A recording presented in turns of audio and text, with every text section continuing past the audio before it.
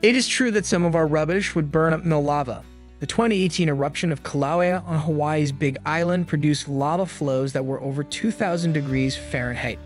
That is enough hot to melt many rocks and hotter than the surface of the planet Venus. It's also just as hot as incinerators for waste, which typically burn trash at 1,800 to 2,200 degrees Fahrenheit.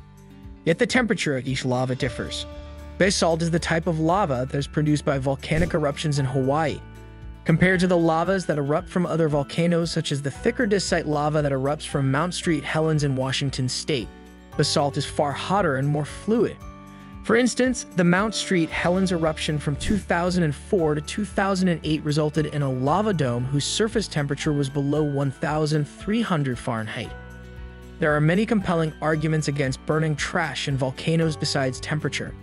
First off, lava isn't hot enough to melt many other common materials like steel, nickel, and iron, even though it can melt a lot of trash containing things like food scraps, paper, plastics, glass, and some metals at 2,000 degrees Fahrenheit.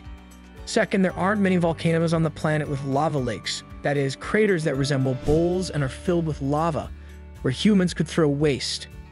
There are only 8 active lava lakes among the hundreds of volcanoes on Earth that scientists are aware of.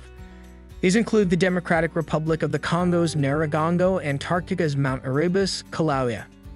The craters of the majority of active volcanoes are either filled with water, as in Crater Lake in Oregon, or with rocks and cooled lava, such in Mount St. Helens.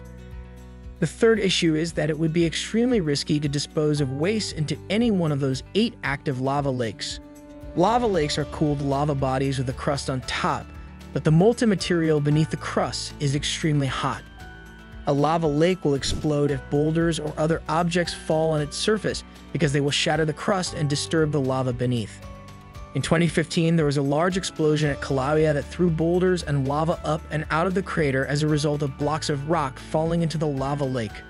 Garbage thrown into a lava lake would force its victims to flee while dodging flaming debris and lava. What would happen to the rubbish if it could be securely dumped into a lava lake? Numerous harmful gases are released during the burning of metals, plastics, and trash. Tons of harmful gases such as carbon dioxide, sulfur, and chlorine are already released by volcanoes. We refer to acidic fog, also known as VOG or volcanic fog, as sulfur gases. It can damage neighboring vegetation and make breathing difficult for nearby residents. The fumes produced by burning our waste would combine with these already hazardous volcanic gases to create even more deadly air for nearby plants and people. Finally, a lot of native people consider the neighboring volcanoes to be sacred sites. For instance, the area surrounding Kilauea's Halemaumau crater is revered by native Hawaiians as the dwelling place of Pel, the goddess of fire. It would be incredibly disrespectful to those civilizations to dump trash into volcanoes.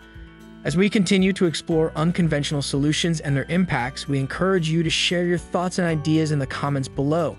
Don't forget to like, subscribe, and hit that notification bell to stay informed about our exciting discussions. Thanks for joining us on this volcanic journey, and until next time, stay curious and eco-conscious.